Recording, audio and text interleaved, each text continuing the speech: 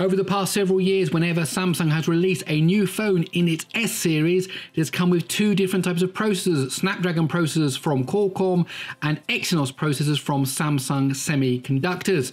And there's always been a performance difference between the two. The question is there a performance difference this year in 2020? Well, let's find out. So we have the Galaxy S20 Plus with the Exynos 990 on the left-hand side. We have the Galaxy S20 Ultra with the Snapdragon 865 on the right-hand side. Both devices are running in 1440p, and please accept my apologies for the bluish tint on the left-hand side. The white balance was just wrong in this recording. However, I thought it was important for us to have this test. Of course, it doesn't affect the test itself. It's a recording issue, so please forgive my failings there. But this is now about the performance of the two devices, and of course, as we see now, there is a lead being built up by the Galaxy S20 Ultra with the Snapdragon 865. Is this an omen for how things are going to go? Is this only going to get any worse? Will the Galaxy S20 Plus with the Exynos 990 be able to catch up? Of course, this is the S20 Plus with the Exynos in it. There are, of course, S20 Pluses with the Snapdragon in it. These just happen to be the two devices I have been able to get hold of with the Exynos and the Snapdragon. As I'm saying, the Galaxy S20 Ultra is into the infinite scrolling list, and so now is the S20 Plus with the Exynos 990. Let's see what the particle rate's going to be in this mobile. 28 frames a second there on the right-hand side. Be interesting to see what we get on the left-hand side now. What's that going to be? The figure will come up now any moment. What's it going to be? Come on, come on. Let's see. 14 frames a second. Oh my life, I can't believe that.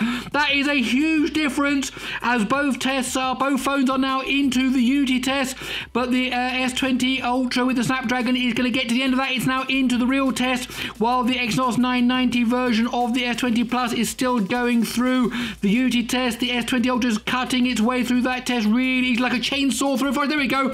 1 minute 31.5. And as we're saying that, the Galaxy S20 Plus with the Exynos 990 is still inside of the Unity test. Clearly a much lower frame rate there, as it's now coming to the end of that valley. It will now go into the Unreal test. So again, as always, we're testing Unreal and Unity, the two major platforms for developing 3D games on Android. And as we're doing this, that's not bad, that's nice. That's a nice, smooth experience, but not as good as the other one. There we go, final time, 2 minutes and, half a second there. So, okay, let's break down the scores and see exactly what happened.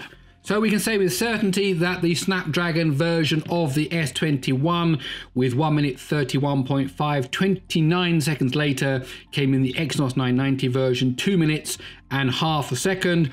Let's look at the CPU, 44.7 for the Exynos version, 38.4 for the Snapdragon version. That's a difference of 6.3 seconds, so a clear win there by the Snapdragon version. 27.8 versus 23.3 in the mixed CPU GPU test. Again, a lead there of 4.5 seconds for the Snapdragon version. And then when we get to the GPU, this is where the big difference is seen. 47.9 versus 29.6. That's an 18.3 second difference. So overall, the Snapdragon version won, 1 minute 31.5. My name's Gary Sims. This is SpeedTest G. I really hope you enjoyed this video. If you did, please do give it a thumbs up and stick around if you like these types of videos by subscribing to the channel. Okay, that's it. I will see you in the next one.